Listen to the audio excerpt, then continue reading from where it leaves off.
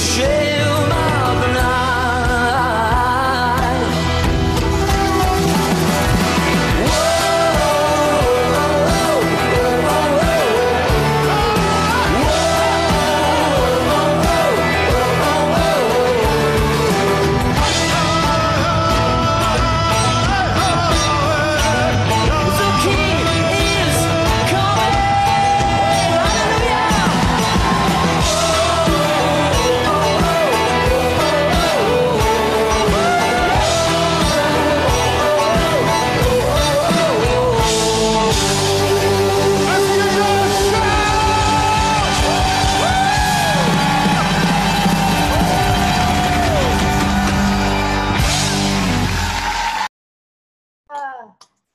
Praise God.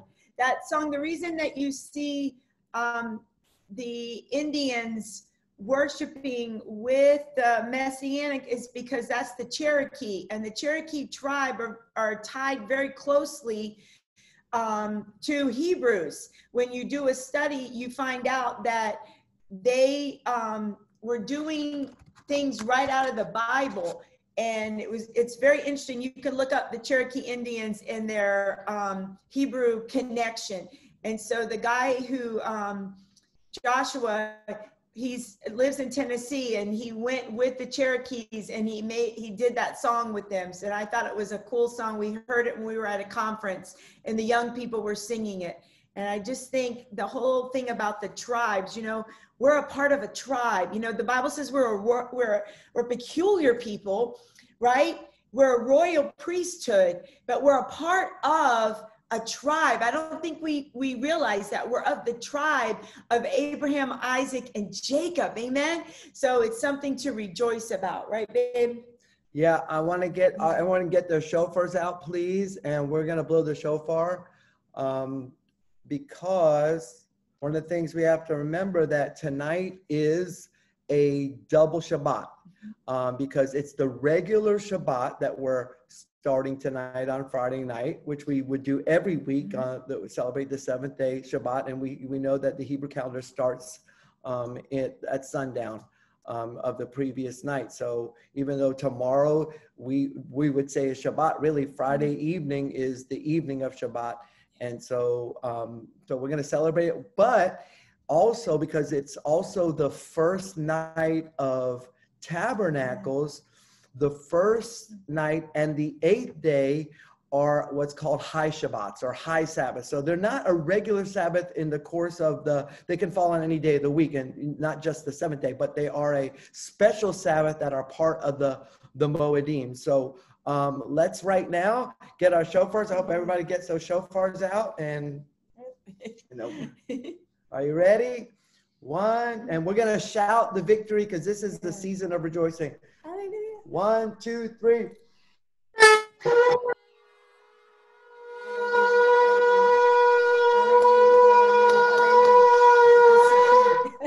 Hallelujah. Glory. Amen. Hallelujah. Amen. Mike, if it's possible, you're hosting the meeting. If you could allow me to record the meeting for the teaching, I'd appreciate it. Sent you a message, but I don't know if you got it. I appreciate it. It's not letting me record unless you give me that permission. All right, perfect. And we're recording. Okay.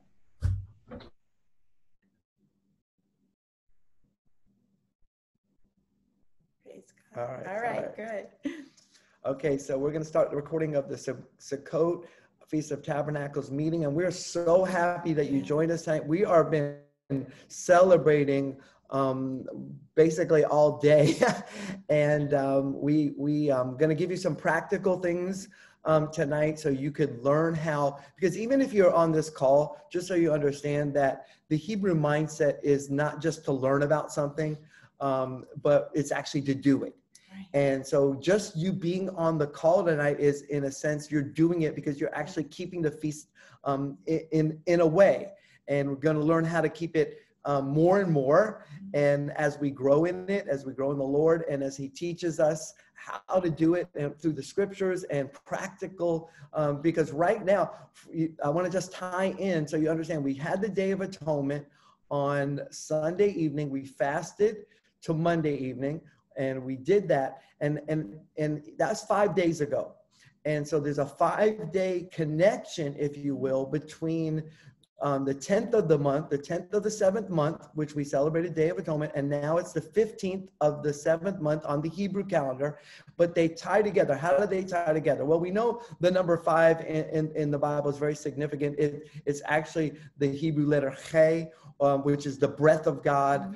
It also could mean the grace of God. So what would happen on the Day of Atonement, that the priest, there would be 2 goats, and there would be the scapegoat, or the scapegoat that the priest would lay his hands on, and he would put all his weight of all the sins of Israel on the head of that scapegoat.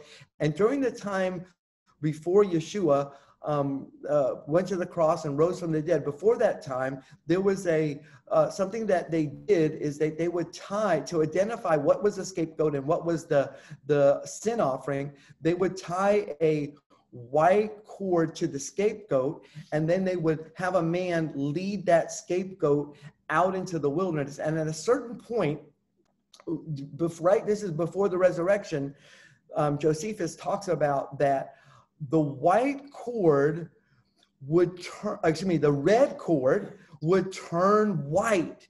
And when the red cord around that scapegoat turned white, all Israel broke out into just a loud rejoicing and celebration, because that's how they knew by a physical sign that their sin had been covered, that their sin had been removed, and their guilt and their shame, it went into that wilderness. And so that kind of day of when that red cord turned white, from that point, it ended the Day of Atonement, and they would begin to build the booths for Sukkot, or for what we would call tabernacles in English.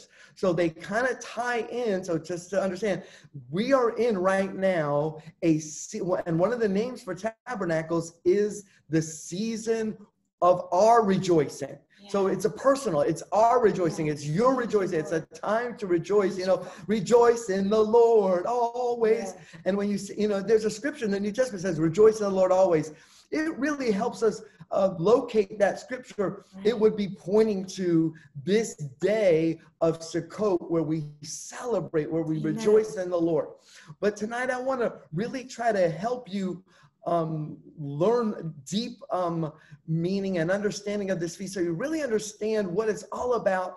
And I wanted to go to the first mention of the word booths, or sukkah, or Sukkot, and I want you to see its context, and I wanted you to see what it could be pointing to, and so you could kind of learn about why we celebrate Sukkot. Why would we want to, even as Christians, celebrate Sukkot? And you're going to see just from the first mention of why you would want to celebrate Sukkot, or Feast of Tabernacles. So thank you for joining us. Pastor Lisa is going to read. The first mention is Genesis 33, verse 17. And Jacob journeyed to Sukkot, or booths, and built him a house, and made a sukkah, booths, for his cattle. Therefore, the name of the place is called Sukkot, or booths. Okay, so the first mention, Genesis 33, Jacob, whose later his name is changed to Israel. He goes to a place called booths, or Sukkot, because Sukkot is the plural for sukkah.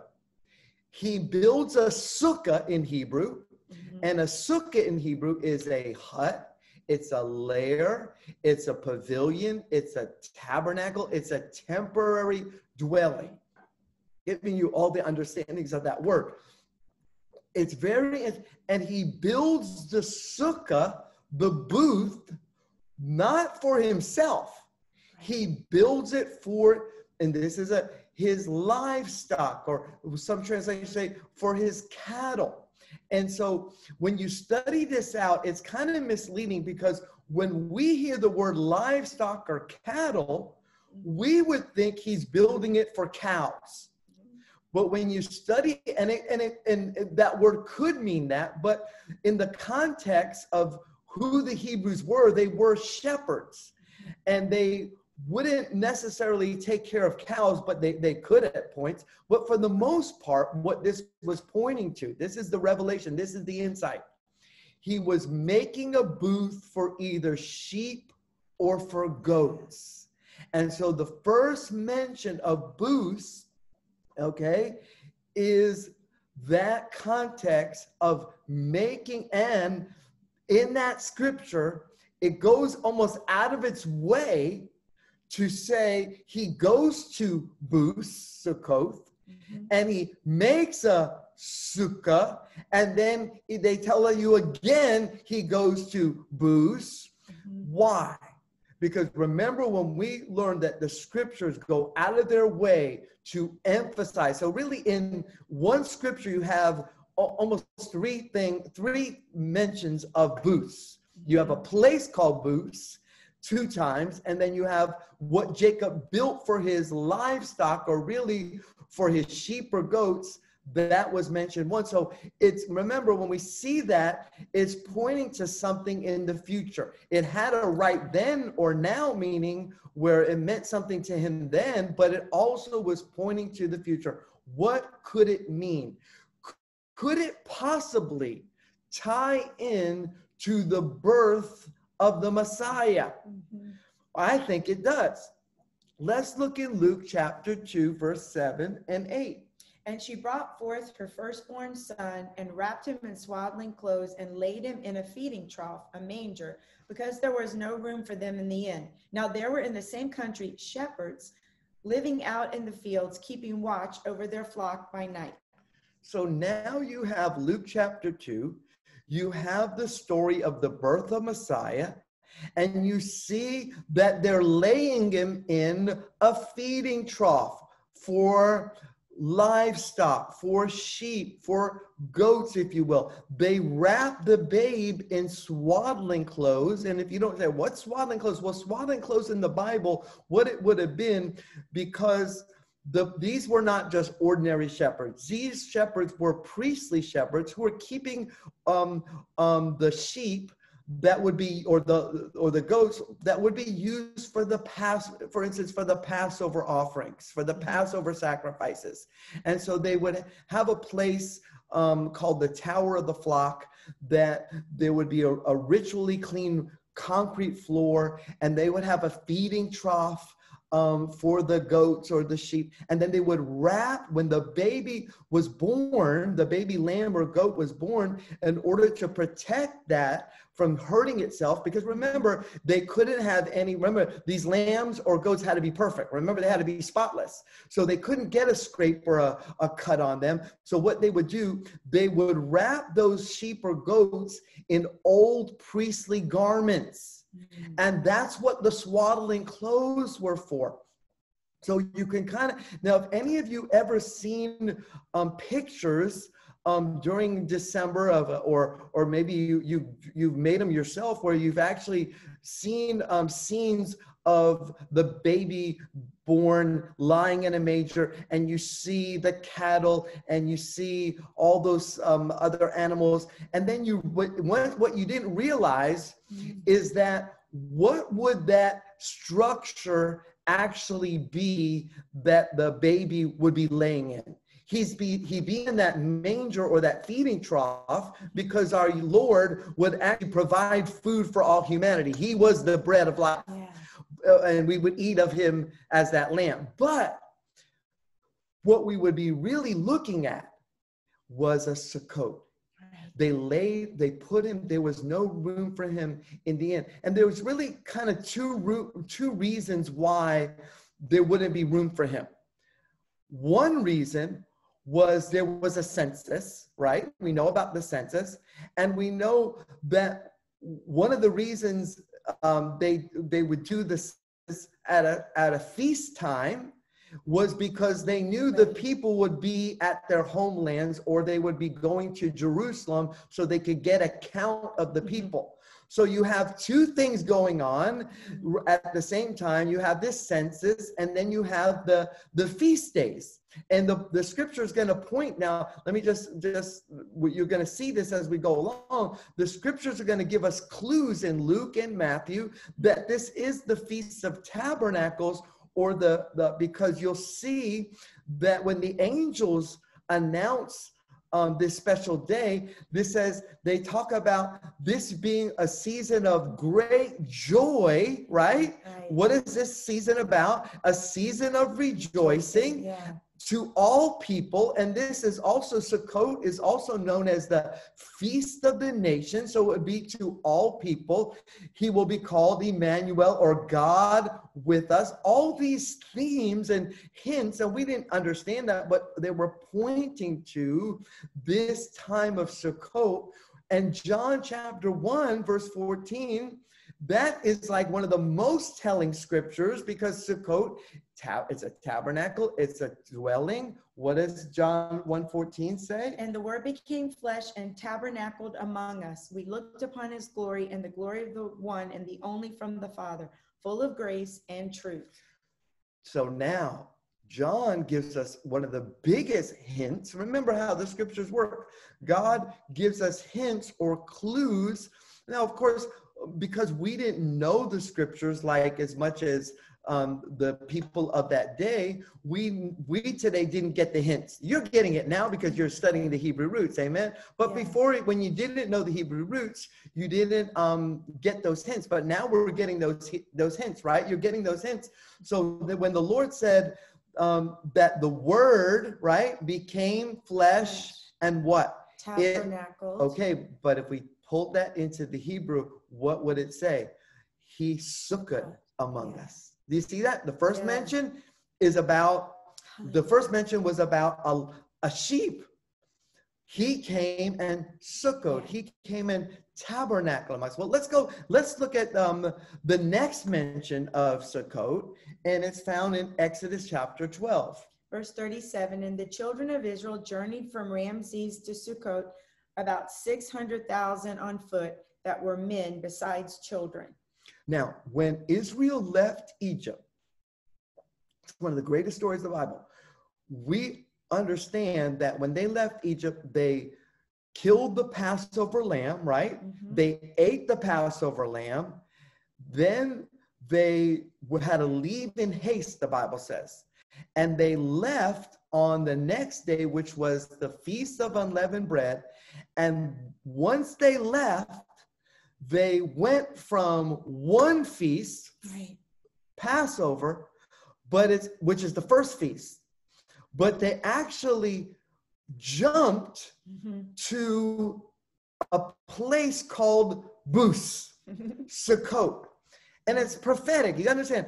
It's prophetic because if you look at the menorah, and we show you the menorah, and we show you the 7 feasts of the Lord represented by the 7 branches of the menorah, you'll find that the first feast, Passover, has the same branch, same root connected to the 7th branch, which is Sukkot or tabernacles. And so they prophetically, if you will, and say, somebody may say, well, what is that about? Well, this is what it's about. Every time Sukkot or tabernacles is mentioned in the scriptures, when it's talked about in Leviticus, and we're going to read it later, when it's talked about in Deuteronomy, every time it's mentioned, every time God said, celebrate Sukkot, this is what he tells them. Celebrate Sukkot in remembrance that I took you out of Egypt, and then you dwelt in Bus in the wilderness. So they moved. So what are the themes? God covered Israel in their homes. Right. Egypt was temporary. Egypt was not their home. He covered them with the blood of the Lamb. They leave Egypt. They go to the wilderness, and God says, I've got you covered here too. But I'm going to cover you with my cloud. I'm going to cover you with my protection. I'm going to cover you with my glory.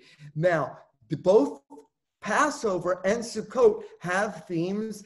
God covers his people. God protects his people. God provides for his people. And the understanding is this, that when Israel got into the wilderness for 40 years, I want you to think about this. Where did they live? They lived in temporary dwellings. Yeah. They lived in Sukkots. But while they're in those Sukkots, I want you to think about this, because this is where I want you to get this understanding and revelation of why is Sukkot so special? What does it point to? Because literally when Israel left Egypt, they were saved. They were saved from Egypt, but they weren't complete. Their salvation, if you will, wasn't completed. You understand? Even today, you understand, when you accept the Lord, you're saved, but your salvation isn't completed until he comes back and you go to be with him and you rule with and reign with him in that seventh feast, pointing to that 1,000-year millennial reign. Now, but what happened in the wilderness? Now, here's what I want you to think about this. Israel entered into what's called Sukkot of glory, or clouds of glory. Remember what the scripture says while they were obedient. I want to preface this. As long as Israel was obedient, they were living in the clouds of glory. What does the scripture say? Their clothes did not wear out. There was not one feeble, or we can put it this way, they weren't sick. They never got sick. They never had a lack of clothes. They never had a lack of anything. God fed them with heavenly manna. They never lacked anything for those 40 years as long as they were obedient. Here's what the Bible says. The Bible says that when it was time to move, they never knew how long they would be in one place. So you know their dwelling had to be a Sukkot, a temporary dwelling. They didn't know if they would be there a day, scripture says. They'd be a week, a month, a year. They didn't know. Whenever the cloud moved, what did the scripture say that Moses commanded them to say? Arise, O Lord, and what? Let your enemies be scattered. And then when the ark rested, it said, Lord, arise and return to your resting place. It's so prophetic. God's telling us, if you understand, we're not there yet. We are in between, if you will, Passover and the great Sukkot, or the millennial reign. But in the meantime, God's got you covered. Hallelujah. You're in the cloud of glory. He protects you. Thank you, Lord. He provides for you, and he guides you. And that's part of that. Now, let's look at Deuteronomy chapter 16, and let's look at some more scripture. I hope you're enjoying this tonight. Verse 13, you are to keep the feast of Sukkot for 7 days after gathering in the produce from your threshing floors and your winepress. So you will rejoice in your feast, you and your son and daughter, slave and maid, Levite and outsider, orphan and widow within your gates. 7 days you will feast to Adonai your God in the place he chooses, because Adonai your God will bless you in all your produce and in all the work of your hand, and you will be completely filled with joy. Hallelujah. So you'll see here from Deuteronomy 16, God promised that I am going to bless you. And so this is really the last feast of the year, because you have 3 foot feasts. You have you would go to Israel, you would go to Jerusalem to celebrate during the Passover season. You would go during Pentecost or Shavuot season. They were all had to do with a type of harvest. Passover had to do with the barley harvest. Pentecost would have to do with the wheat harvest. And then Sukkot is all the rest. It's the wine, it's the oil, it's the grapes, dates, it's the pomegranates, it's so anything that would come up after those that harvest of Pentecost, you would go and God promised. Here's the good thing that you see from Sukkot. Leviticus 16 says, God says, there will be a harvest. And I'm just confirming the word to you tonight. And as you appropriate these promises and you start walking in this tabernacle's blessing, God said, there's going to be a harvest, and I want you to come and rejoice over it. I want you to celebrate. And you see, he actually, I want to say it in the right way. This joy has nothing to do with emotion. Right. This joy has nothing to do with personal happiness. It's a commanded joy. So, and it's hard for us to understand. How can God, he's almost saying, I want you to align your emotions because you are blessed whether you realize it or not. Amen. You are favored. You are protected. You are taken care of. I am guiding you. And then I want you to choose, if you will. And this is, and you've got to realize this, that all throughout the scriptures, God would tell the people that this is how I want you to live. You're not of this world, you're of my kingdom. And if I'm telling you this is a season to rejoice, you just put on your big girl or big boy pants and you say, I'm going to rejoice right now, whether I feel like it or not. Now, sometimes you feel like it, but sometimes you don't feel like it. And when you don't feel like, that's when you give God that sacrifice of praise, which is the fruit of your lips. Like, Lord, I'm going to praise you even when I don't feel like praise. I'm going to rejoice even when I don't feel like rejoicing. And so there's some themes of this, of tabernacles, that I want you to see about, so you kind of understand how to do it practically. First of all, understand that every person, according to according to Deuteronomy 16 that we just read, every person, whether you're born into Israel or whether you were living in the land as a stranger or a sojourner, it didn't matter. You were invited to celebrate. And so one of the things that is a custom or tradition to do that I want to encourage you, if you build your own booth. Now, Pastor Lisa and I live in a condo, and so we really don't have room to build a booth. But what we did is we took our patio and we decorated it with palm branches, and we're going to add, during the week, we're going to add more and more things. We're going to add dried fruit and decorations and maybe some lighting or whatever. But what you want to do, and we've already invited my sister Sherry to come over one night to sell, but what you want to do is you want to use this time to invite people that might not know the Lord in the way you know him. They might not understand the feast days. And they might say, Pastor, I'm saying Pastor Ken, but they might tell you, and they say, hey, aren't you a Christian? Isn't that tabernacles? I see them all at synagogues and some of my Jewish friends. Why would you celebrate tabernacles? Well, this would be a good opportunity. You invite them to your house and you could read some scripture. You can tell them what the Lord is doing in your life. So this is what we're trying to teach you. So all are invited, and they want to, so they could rejoice. And it's a celebration time.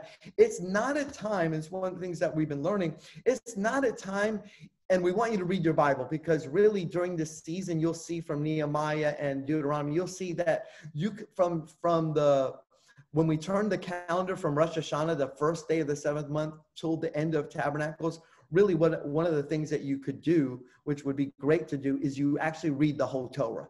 You start in Genesis, and it's 5 books of Moses. There were the 5 books, Genesis, Exodus, Leviticus, Numbers, and Deuteronomy. And then you would start the Torah portions after that, which they start again in the week after that, which we'll tell you about that later. But that's something you could do. But what we want to also say is, like, it's not a time to like do your heavy Bible study, digging out everything. It's a light time. If you understand, we went through atonement where we examined ourselves, but now it's a light time. It's a time of refreshing. It's a time of resting. It's a time of celebrating. It's a time really to be thankful, because so just like, remember, the 7th day Shabbat, remember that's the 7th day of the week, we rest in all that the Lord blessed us with. This is the 7th feast, right?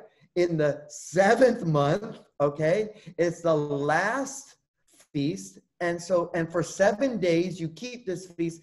And what is God wanting you to do? Be thankful. Be thankful. Look how good the Lord's been to you. Look how faithful he's been.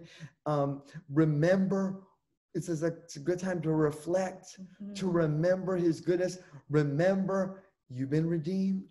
Remember, he sanctified you. Remember, you're born again. Remember, he instructs you. You have Remember, life. yes, he's going to resurrect you. I mean, remember Yeah. all the he justified you. He's your righteousness. I mean, there's so many things you could just, I mean, I don't know, that baby, Thank you the can think Lord. about how much we could be thankful. Be thankful you're even learning Yeah. about his Amen. ways. Amen. So one of the things that people don't realize is when the pilgrims came from the old world to the new world, they came with the mindset of doing the feast of the Lord. Right. And one of the feasts they celebrated with the Indians, which we didn't realize. Yeah. Now it turned into what we call today in America, Thanksgiving. Yeah. Now they commemorate it on November, the fourth, what is it? The fourth, Fourth week or Thursday, right? Of Fourth November, Thursday, yeah. right? But really, when you study, and I challenge you, you do a little study, you're going to find out really what they were celebrating was the seventh feast of the seventh month, and it was a feast of, it's called, because also in the Bible it's called the Feast of Ingathering. They were ingathering. We know this is what Thanksgiving is all about. They're thankful for the ingathering, for the blessings, for the crops, and they all ate together and were thankful. Where do you get that? Where are the roots of Thanksgiving? You're looking at it. You're in it tonight. As we celebrate tabernacles, that's where they got the Thanksgiving. So we need to be thankful. God commanded us to be thankful. And so, and also remember the feast, every feast, remember God said, these are my feasts. These are my holy days. And this feast points you to a time that you're going to return back to the Garden of Eden, where God, remember we talked about what happened in Garden of Eden. God walked, he tabernacled with Adam, with Eve. They walked with the Lord. So in a sense, this is reminding us of a day when in Revelation 21, where the tabernacle of God is with men. I mean, what God starts from the beginning, he completes it in the beginning because everything's already been done. But he also shows us, the Bible says in Isaiah, he says he declares the end from the beginning. So the whole Torah is full of proto-prophecies. So as you're celebrating Sukkot, recognize that he's returning us back to the Garden of Eden. And people are beginning to understand this more and more, that God is really returning us to the book of Acts. And the book of Acts, this is what they were doing. They were doing all God's feast days. Yeah. Now, I was thinking about this. I want you don't have to answer this, but if you want to answer this by putting in a chat or you want to tell us after, you don't have to say it right now during the teaching, but think about what if you were sitting in a Sukkot in the wilderness and you were looking at the moon and the stars at night. Or in the daytime, if you were looking at the sun and all the beauty of creation, what do you think the tabernacle or living in that tabernacle why would God have you live in that temporary dwelling? Why would he have you be able to look up? You're going to make he just tells you how to make in Leviticus 23 and Nehemiah 8. He tells you to make it with palms and leafy branches and the willow and fruit. He tells you. So you're looking at, think about it. You're looking at all of God's creation. Then you look to the heavens and you see God's markers of his moedim, of his authority. You see the moon, for instance. You see that God sets my time. Yeah. And then here's the big one. I'm giving you the answer, but I'm just going to give you some understanding. But I want to think, if you were out there, you'll be realizing, you look at that Sukkot and you see the wind blow and it moves. Well, why is it? What it would remind you or tell you is like, okay, the things of this earth are what? Temporary. What it's telling you, I'm giving you the answer. It's telling you that this world is not your home. Right. What it's telling you is God is your everything. Amen. He's your Yahweh, Elohim. He's your grace. He's your mercy. Hallelujah. He's Avinu. He's your Abba Father. He's your protector. He's your provider. He's the God, every redemptive name of God that you can think about, he's your shalom, he's your shema, he's your righteousness. When you start thinking about why does God need us to do, and I was thinking about this because we're not there yet. We're learning how to do this. I was like, what would it mean for us to take a week off? We talked 7 about days. this. Yeah. Live in, because we're doing our meals in the Sukkot, but what if we were to actually live in the Sukkot for 7 days? Because that's what's really was going on in the wilderness, and that goes on many places. Many people are actually doing it. They go to campgrounds, they do many things to celebrate it. But think about this. What statement are you making? What light are you shining of the Torah, of the word, to the world when you're saying this world is not my home? Right. What are you speaking by doing that? My provision is heaven. Yeah. So I'm just trying to give you this understanding. Yeah. Now, Pastor Lisa, read Psalms 27. Look at this scripture, so 27 verse 5. For in the time of trouble, he shall hide me in his pavilion. In the secret of his tabernacle shall he hide me. He shall set me up upon a rock. Isn't that beautiful? He is going to hide us. Another reason we get in that tabernacle, it's a picture of God covering us, of God protecting us, keeping us safe from harm. We got to claim those kind of scriptures. Amen. We got to claim that, because we need God's protection now more than ever. We need him to hide us from the plague. We need to hide us from the scourge. We even to hide us from the scourge of the tongue. He hides us in his pavilion, in that's the same, one of the words for Sukkot. Sukkah, in that scripture. Look, Ezekiel 37:27. My tabernacle also shall be with them. Yes, I will be their God, and they shall be my people. Amen. Let's go to the next page. All right. Because we talked about Revelation 21. We talked about that tabernacle. And you can see the heart of the Lord all the time.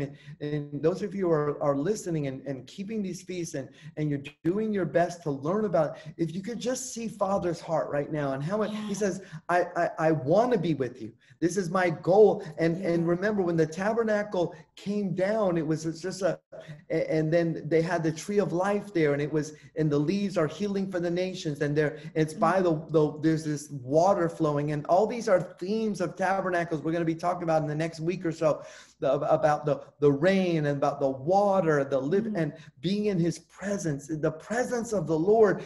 That was something that God wanted, because remember that in the wilderness, what was the center? Think about it. You have all these booths, right? You have all these booths, and the cloud would lead them. But what's in the center of all the booths? Another booth. It's called the Mishkan. And it's another it's a temporary. Remember, it's a temporary, but everything's pointing. It's always pointing that God wants to be near us or with us. And so let me just throw out some things as we try to bring this slowly to a close. One of the things I want you to understand, if you're keeping this Feast of Tabernacles, this is a get-to moment for you. The more you learn about the feast, the more you'll realize if you're not born native Israelite, and then you're grafted in, according to Romans chapter 11, right? The Bible talks about that we're grafted into that same tree. Galatians talks about our father and being our spiritual father, in a sense, being Abraham. We're part of Abraham's seed through Yeshua. You get grafted in, and the covenant that he promised, he only promised that covenant to either the house of Israel and the house of Judah. So you're part of that. You're part of the house of Israel and Judah, because you're married to Yeshua, who's part of Judah, and you're part of those nations that lost their inheritance. But when the Lord died, was buried, and rose again, he became the king's redeemer and redeemed the house of Israel back to him. And so you realize you're a part of that, and this is a get to for you. And don't ever, if anyone asks you, it's like, do you have to do that? Say, no, I don't have to. I get to do it. That's right. And so because it's such a beautiful picture. And then once you start looking in the New Testament and you start seeing all these themes of you see the themes of God wanting to tabernacle among us and him being near us. And the Bible even talks about our body being a tabernacle. You'll say, yes, it's a get to. Now, if you don't know this, I'm going to teach you something that some people don't realize, because there's people that say, Pastor Ken or Pastor Lisa, you know, Yeshua, why do you keep Saturday as a Sabbath? Don't you know that Jesus fulfilled Sabbath? Yes, I know. Why do you keep Passover? Don't you know Jesus fulfilled Passover? Yes, I know. Why do you keep Pentecost? Didn't the early church fulfill Pentecost? Yes. The only problem I have with you saying that is you have a different definition of fulfilled than the Bible has. When the Bible talks about fulfillment, it doesn't mean ending. It means to strengthen, to uphold, to confirm, or to even fill it to the brim. It has nowhere, because Yeshua said plainly, he said, I did not come to break, abolish, destroy, do away with Torah. I came to fulfill it, confirm it, strengthen it, uphold it, bring it to fill it up. Yeah, that's right. So my problem is that people today are twisting, because they've been twisting, or they've been mistaught what fulfilled means and what God meant through the feast days. And Colossians 2, the Apostle Paul is very plain in verse 17 when he says the feast days are prophetic pictures that are prophetic. They are shadows of what's to come. So think about it. If they didn't mean anything, why would he even talk about them being prophetic pictures or shadows? Because a shadow only points to something that's real or relevant. Right. Think about that for a moment. Right. But here's what I want to teach you.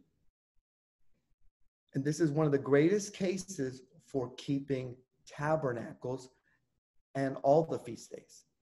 Because Zechariah chapter 14 is in context of a new heaven and a new earth. Mm-hmm. Or at least during the millennial reign, one of the two. Now, Zechariah 14, this is what it says. The first part is verse 9. Yahweh will be king over all the earth. In that day, Yahweh will be one, and his name will be one. Is Yahweh the king over all the earth now? He is, yes. But has it been appropriated? Mm-mm. Is the world celebrating Jesus, Yeshua, as the King of Kings and the Lord of Lords? No.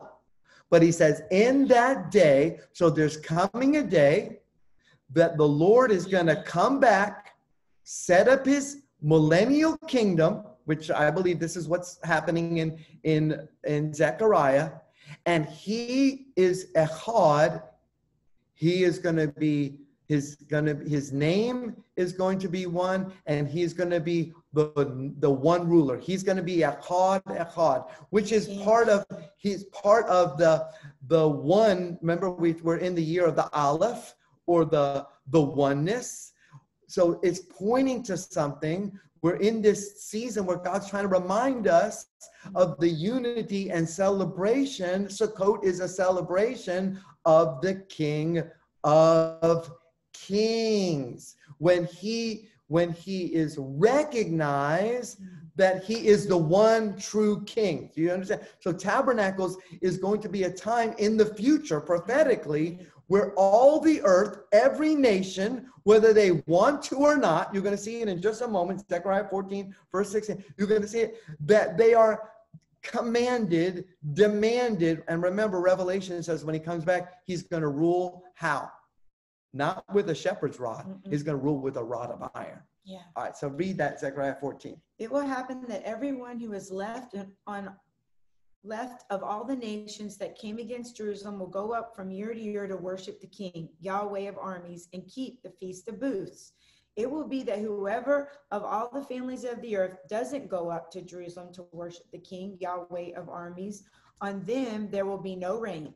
If the family of Egypt doesn't go up and doesn't come, neither will it rain on them. This will be a plague with which Yahweh will strike the nations that don't go up to keep the Feast of Booths.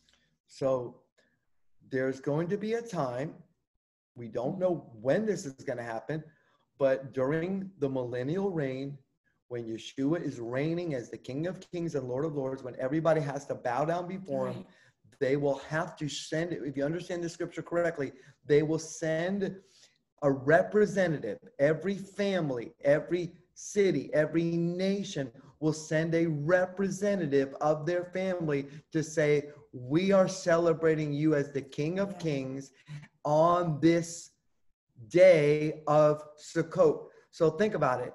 If it's already fulfilled, and fulfilled means end, like people think, why would Zechariah give us this prophetic picture of one day when the king is reigning, that he's going to demand every person or every family and nation to bring a gift and worship on Sukkot? And then if you don't, what would be? There was a plague, and one of the parts of that plague is there would be no rain. And understand, what does rain do?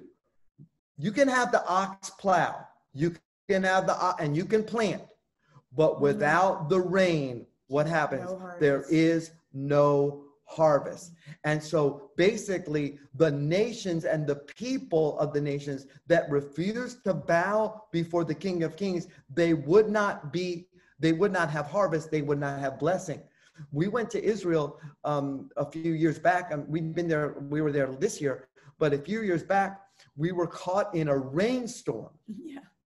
And we're like, I don't like this. You know, we were like, we didn't like it. And our guide, if some of you met him, Andre, he's dancing, he's singing, he's shouting, he's saying, blessing, blessing, bless. I mean, he's just going crazy because Israel understands that rain it points to God saying, I'll bless you. And so even Tabernacles helps us understand it's a time that we should expect showers of what? Showers of blessing. Yes. Amen. So, but this also reminds us that and this is why you want to learn how to do this now. If you're doing this now, listen, you're not going to have to worry whether you're going to be doing it in the millennium. Of course you're going to be doing it.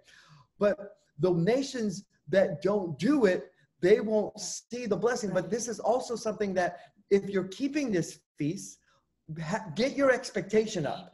Amen. That this showers a blessing for us, even in this season of rejoicing, because this is a season of you're bringing your first fruits of that last harvest, of that fall harvest, if you will, but there's more. God's saying, you're bringing your first fruits because I'm going to bless you. There's going to be abundance, so just rejoice. And so Ezekiel 34 verse, and I want you to read when you can, not now, read when you can, read the whole chapter of Ezekiel 34. It will bless you.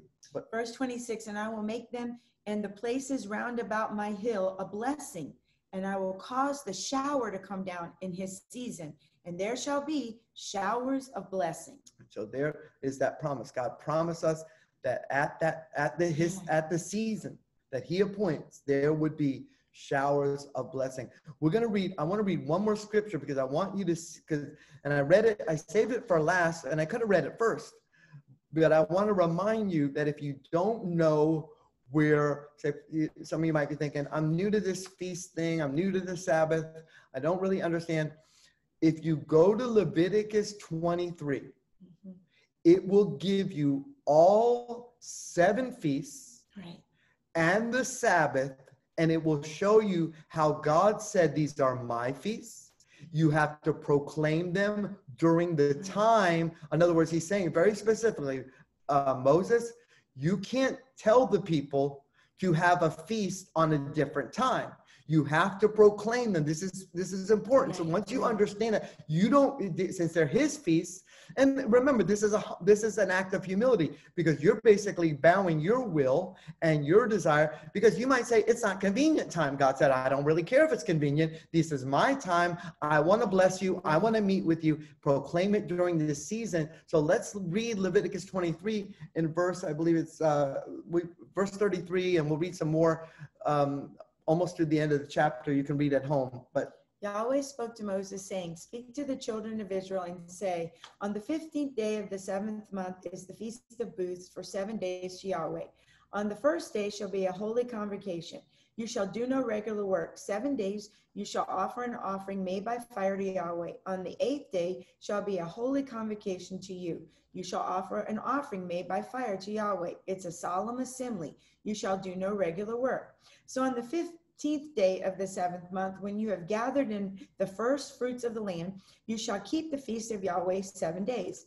On the first day shall be a solemn rest, and on the 8th day shall be a solemn rest. You shall make on the first day the fruit of majestic trees, branches of palm trees, and boughs of thick trees, and willows of the brook. And you shall rejoice before Yahweh your God for 7 days. You shall keep it as a feast to Yahweh 7 days in the year. It's a statute forever throughout your generations. You shall keep it in the 7th month. You shall dwell in temporary shelters for 7 days. All who are native born in Israel shall dwell in temporary shelters, that your generations may know that I made the children of Israel to dwell in temporary shelters when I brought them out of the land of Egypt. I am Yahweh your God. Amen. Thank you, baby.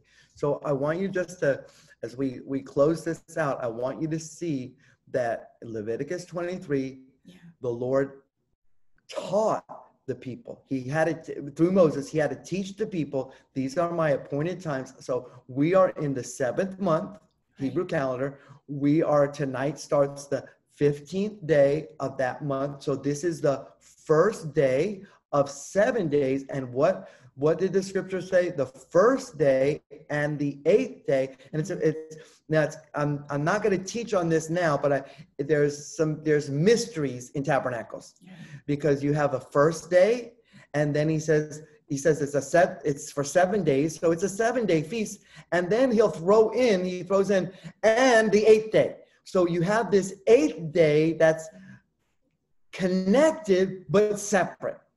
And it's pointing to something, but I don't want to get into that now. But I want you to think, the first day would be a Shabbat.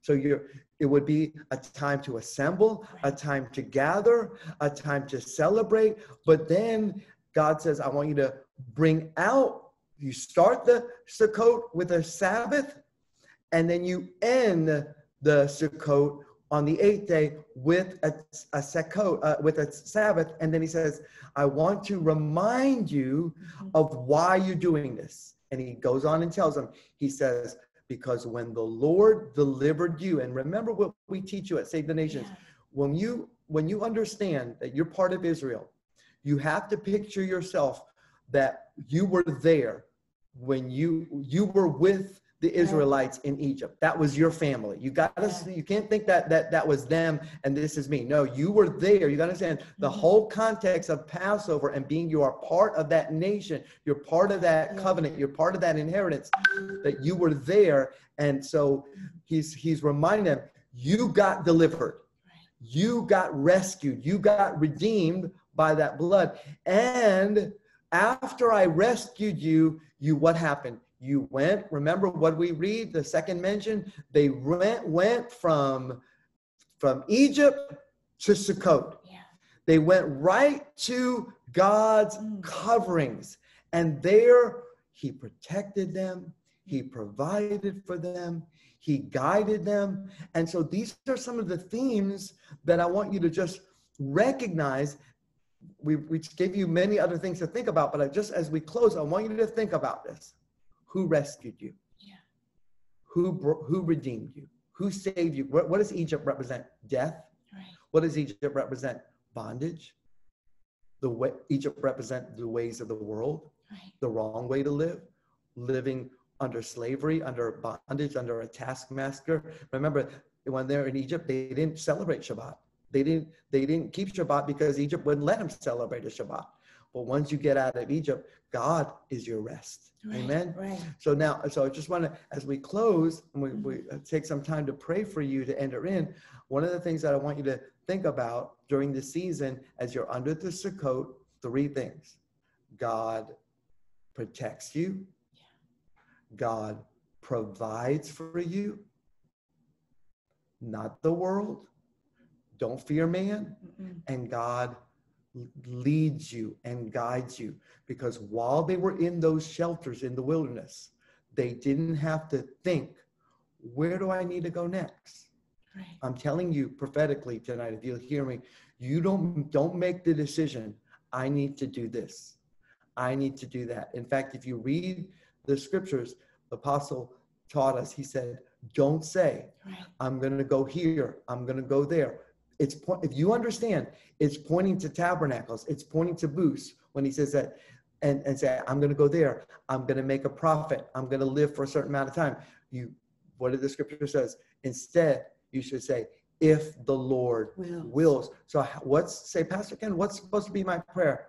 Our Father who art in heaven, hallowed be your name. Yeah. Your kingdom come. Your will be done in my life on earth. I'm in this temporary dwelling. This earth is not my home. It's a temporary dwelling. Just like Abraham looked for a city whose builder and maker is God. This is not my home. I'm looking for the new Jerusalem. I'm going back to the Garden of Eden.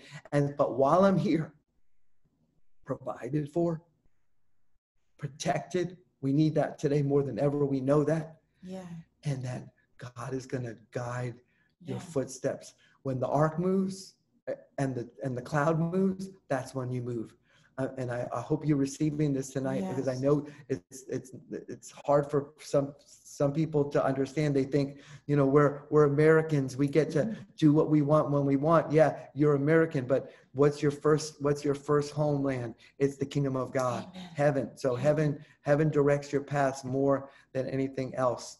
So amen. So anyway, I hope you received that word tonight, and we're going to have a word of prayer.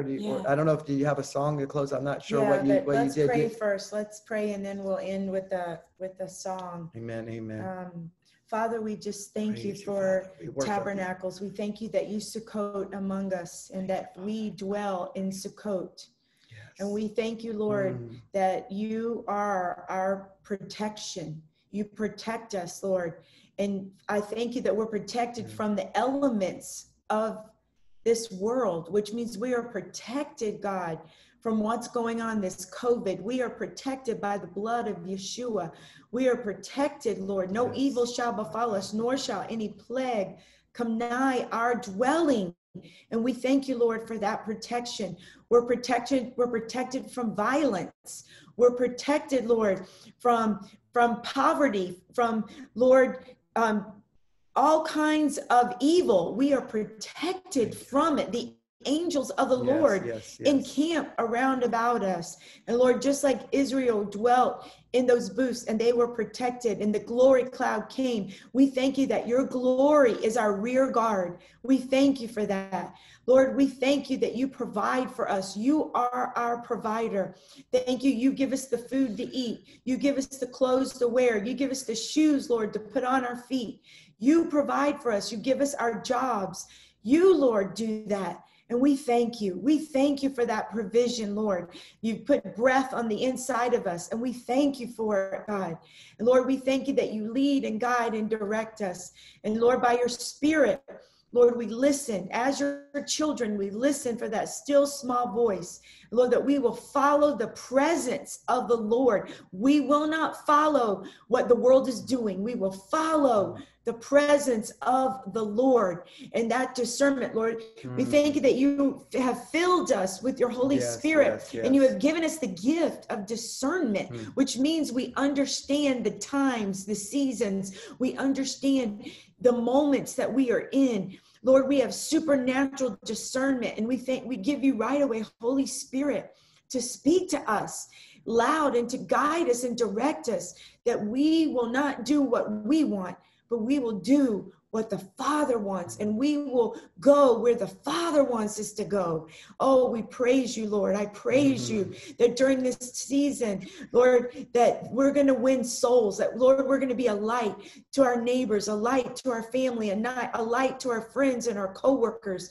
And Lord, give us people that we can invite to our homes, or we can invite to teach this to. Lord, give us that opportunity. We thank you, Father, that you want this for everyone.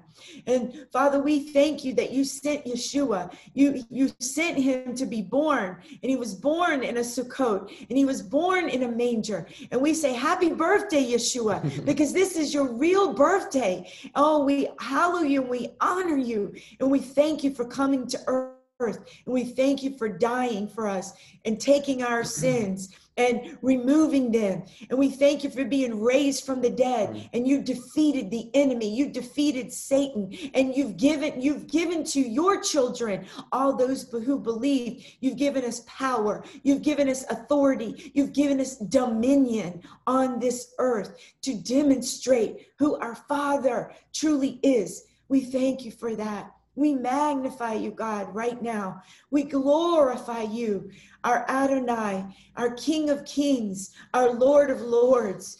Oh, we just worship you. We worship you. We want to be that sanctuary, God. We want to be that living Sukkot, Lord, that when people see us, that they see the living God.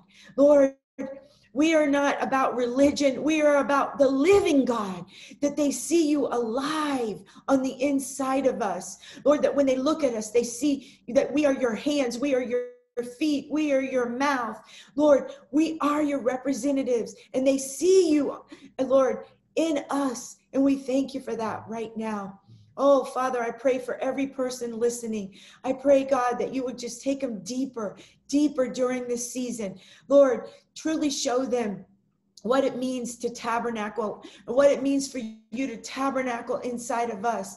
Reveal it, Lord, to us in a mighty way. And I thank you, Father, for what you're doing. And Lord, we just pray, God, for, Lord, our president right now, God, that we found out, Lord, that he's in the hospital, and Lord, we know that he has COVID. And Lord, this is just a disease from the pit of hell.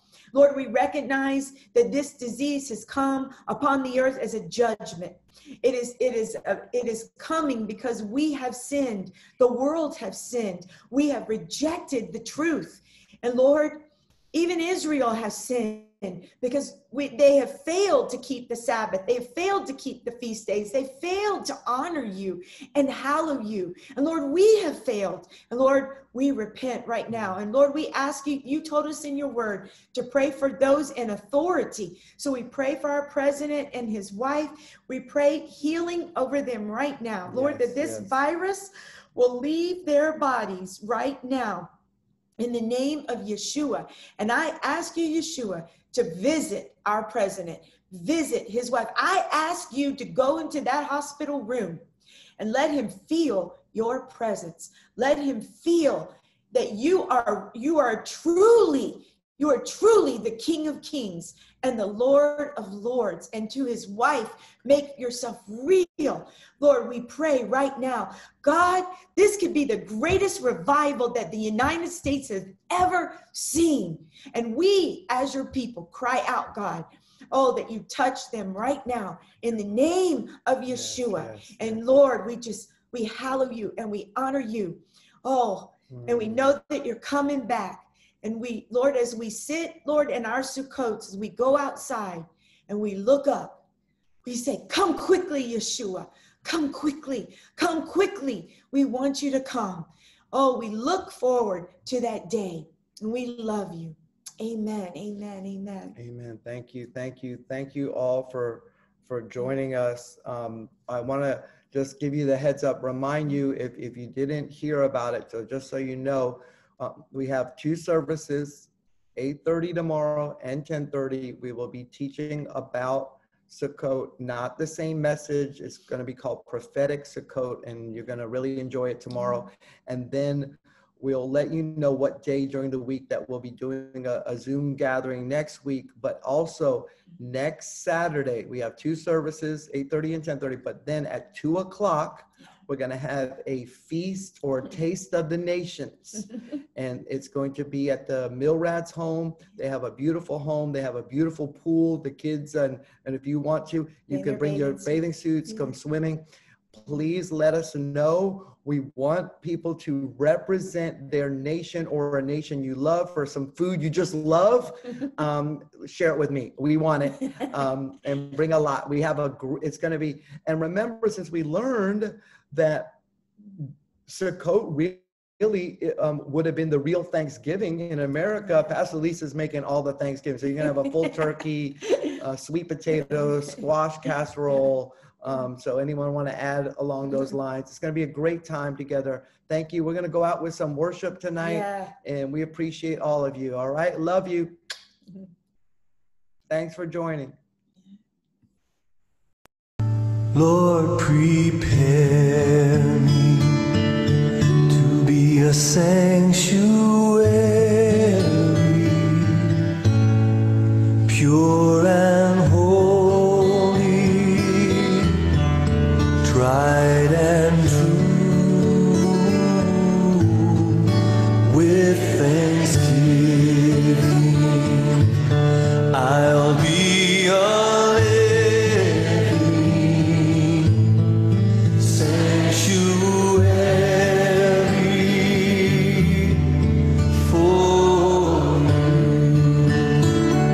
Prepare me.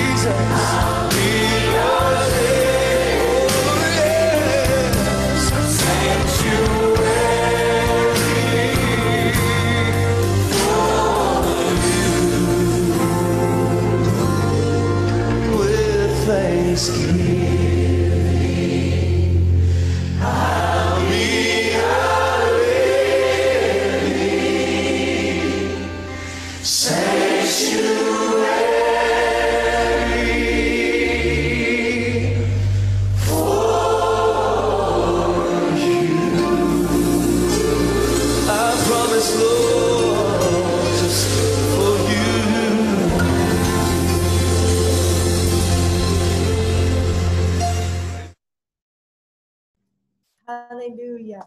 That's what we want to be, that living sanctuary. Amen. That people will see Yeshua living on the inside of us. Well, God bless you guys. Can't wait to see you tomorrow for Sabbath. And those of you who have your kids in the dance, we do have practice. So I just want to let you know. We love you. Enjoy. Have a great night. Thank you for joining us. We love you all. Shabbat. Shabbat shalom. Mhm.